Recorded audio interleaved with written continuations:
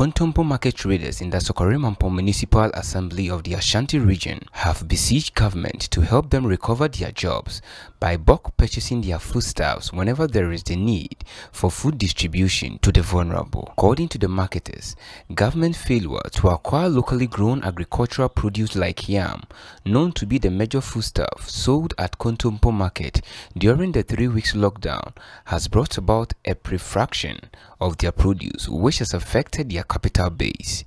They have therefore called on government to assist them financially to restore their liquidated investment. Nana Addo Dankwa Akufo-Addo, as part of measures to restrain the COVID-19 virus, declared a partial lockdown in the Greater Accra, Greater Kumasi, Kaswa and Tema.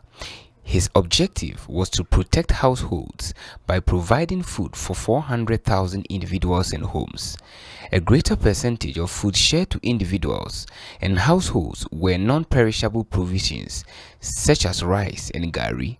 Speaking to Abdul Musa, also the unit committee leader of the market, he disclosed that yam sellers were not tensed with regard to the initiation of the lockdown because they were certain that government and non-governmental organizations would patronize in purchasing their foodstuffs for sharing. He further addressed that although consumers are gradually turning in numbers, yet such is a time traders have lost huge capital within the 21 days lockdown period, and it will be very tough for them to make up for the losses.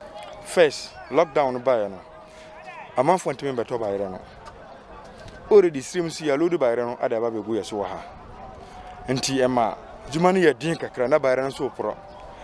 Yejuman a perishable go say, I am fun to her. A barisa at home, you go on my vapor. Until yes, sister, ye knew mamma moko quanso. I go for biba, and I mamma queer 4 or mudi by. Kankuana or Modisa de Kofi. The Ushi, I buy any be, any go horsano. Baby be our inside. And tea, ye and say maybe, ever sano, and Jews, ever by Africa cra, Abe Toby. Adiama do the teacher do animal. But I said, ye young Hunby, to say your Tomo, our groom, a teacher, by the young Betubisa, and Emma, a how, and I'm nearby super by any pro casipa.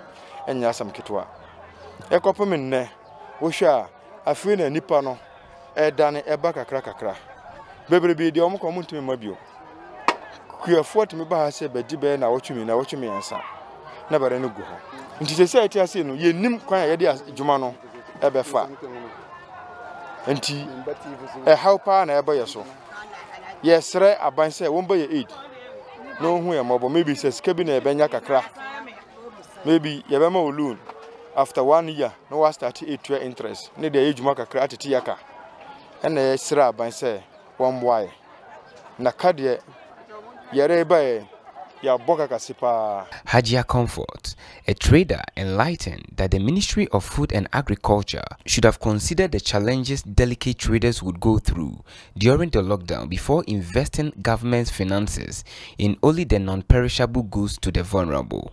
She clarified that the harm has already been caused and the best solution is for the country authorities to provide them funds to boost their capital. Yes, Rabbi, oh, we are mobile.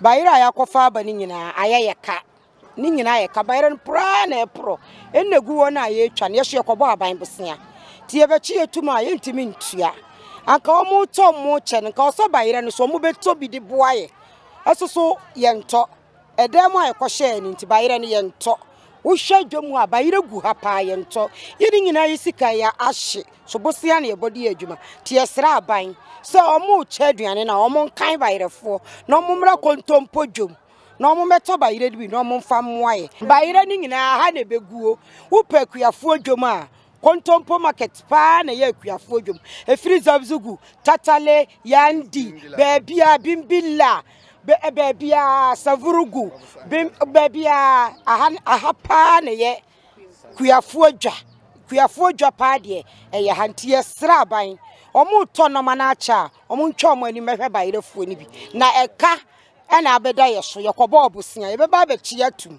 nti yesra ban ye pa chaw ya de sra edi tu nanim no nti yesra onye ya de sra no maye ai lockdown no baye no ama amanfo MP embato bayire enso ansa na beba saa no ye nkronfo anya de kan akoto bayire no mo lodu ayeden abaha enti enam se amanfo ntimi mpie embato no amaka bayire de enti se amu ana aburo odi baya 2 days 3 days anto ana ahya ase yeden esai enti ama bayire no dudu na esai ye enti no anya se awie mo na mo kasa aban otie enti mo nkasa maye na aban emfe enim na wo maye emwa enye saa ka ebaye no wo amokokwan so hwiafo mo di breye ye no mo na ka bom eye adwuma no ka ebaye no entime mma sika a bayira epro no entime nye saa sika nsan ye den ensan dane mma omo yise aban eboaye bare de e good e de 3 days pe na to fon ba na epro ene so epro no wo de ko kuefo ntime sande akọ wo de ko bo bank busu no unu ka Canada rosu ebi wono de won ko boye unu ko bodo ya ma no ntin na ya panicho ya di okwoto dwe we bo fom ama aban onhwe ye nim nye ye nintia na ye nim kasa mi kurampo mi twi entimi nka ene so yes mi twi mi ntimi nka ene so onhwe ye nim e ka de nyaksa onhwe ye nim a ye nsa anye bayire entom aha na ye kuyefo dwom papa ebimbla zabzugu sambu yendi aha na ye kuyefo bayire pa na no so to fomba ye lockdown no ma buye no omo nsa ambasa ene te di omo aba no e kana na eba mo aba ma hu se de etwitwa. The Kontompo Market is known to be one of the dedicated yam market in the capital of the Ashanti region, which yam produce imported from Zabzugu, Tatale, Yendi, Bimbala and a host of agribusiness environment to satisfy consumers.